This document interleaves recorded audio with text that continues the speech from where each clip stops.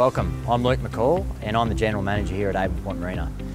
Abell Point Marina decided to embark on the process of gaining 5 Gold Anchor accreditation because we've been through a world of development over the last 3 years, and we really wanted a system to be able to demonstrate to our customers and to marinas across the world that we've developed a destination marina here that's world class.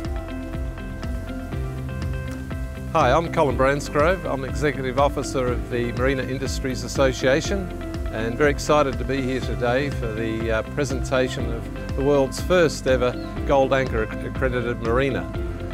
Today's presentation means a great deal for the Australian marina industry and is also significant globally. So to be launching the first global Gold Anchor marina at this marina that reflects those values of the new global scheme is particularly exciting for the industry, and I think it sets a wonderful benchmark for marinas not only in Australia but also across the world.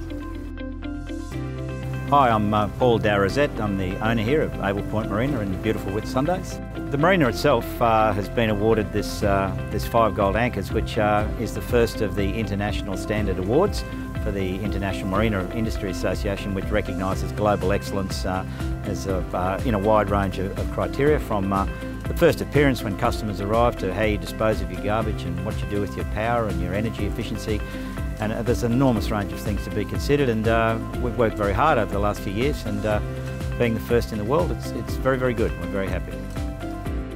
The 5 Gold Anchor accreditation is also great for the Whitsundays because it now recognises that those boaties all around the world and Australia that are looking for that luxury experience can now have that in the Whitsundays at Abell Point Marina.